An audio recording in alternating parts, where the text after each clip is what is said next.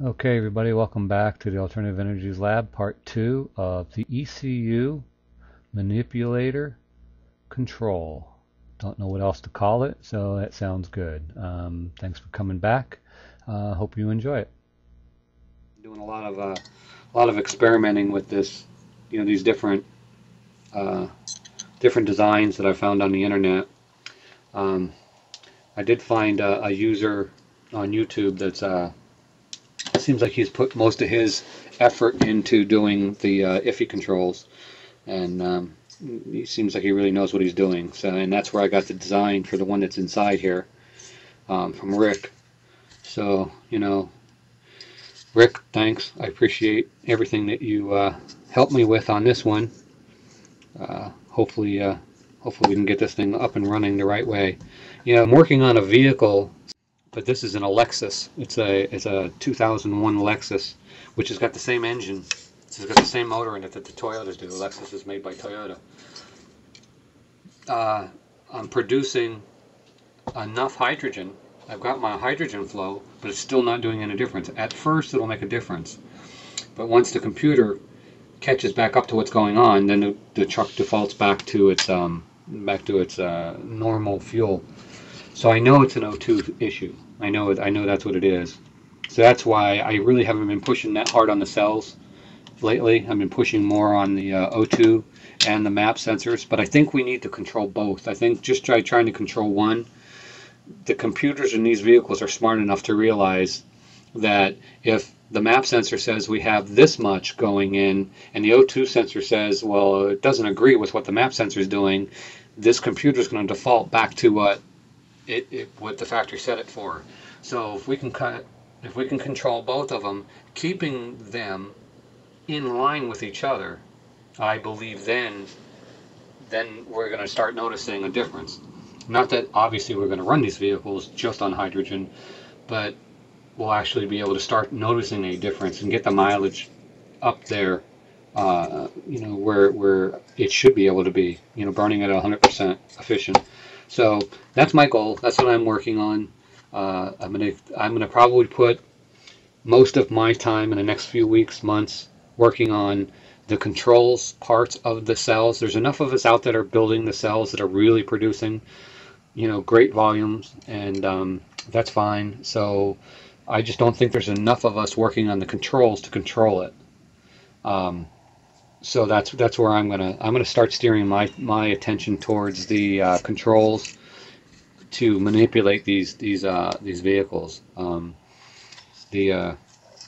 sold our motorcycles and I bought a little Mazda Miata. I'm going to use that as my test vehicle because it's such a small car and it's a 4-cylinder. We'll start small, see how it'll work there.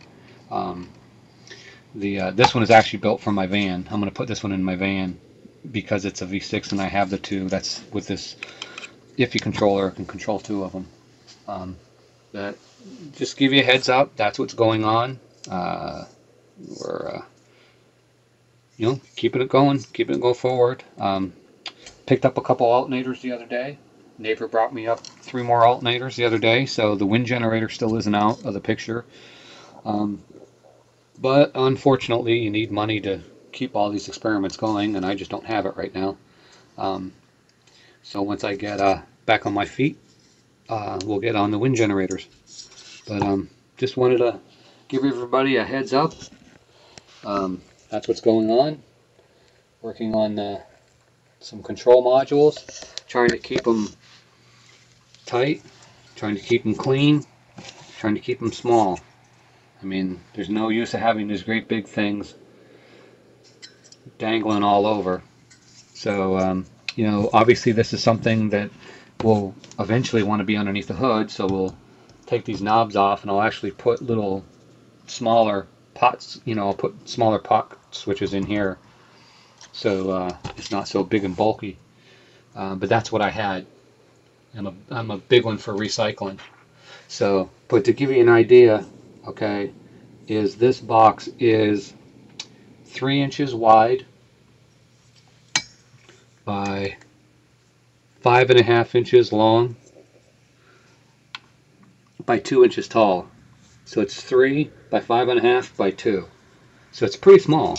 I mean, it's a pretty small box. And like I said, if you noticed, there's not one gauge. There's only one idiot light on here. That's it. There's no gauges. There's no. I don't think we need all these. Once this thing goes underneath the hood, who's going to need all these meters and gauges anyway? And most of the stupid gauges that you buy and everything like that are worthless anyway. I mean, they don't tell you anything. They're just a bunch of pretty lights going bouncing back and forth. I'm not going. You know, functionality is what it's all about. I mean, I've got a wall worth of testing equipment here. You know, oscilloscopes. You know, meters. I mean, you name it. I don't need the pretty lights. Once I get this thing working, tweaked the way it's got to be tweaked, that's it. It's done. It's running. It's underneath the hood. It's a done deal. So that's where we're going. I know I've been babbling on, but anyway, we're still around. We're still trying to nip this thing in the butt, and I'll try and keep you guys up to date on what's going on. And take care. Appreciate you guys taking the time out looking at our videos. You know, please subscribe, and God bless. We'll see you on the next one.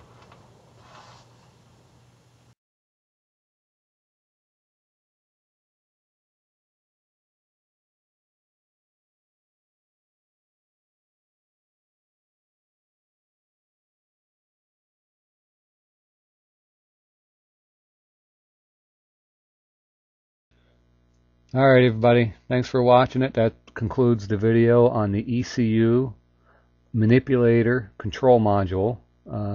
Any comments, leave me some comments, feedback, what you think, any other suggestions that you might want to do or change on it, let me know. Alright, thanks. Talk to you next time.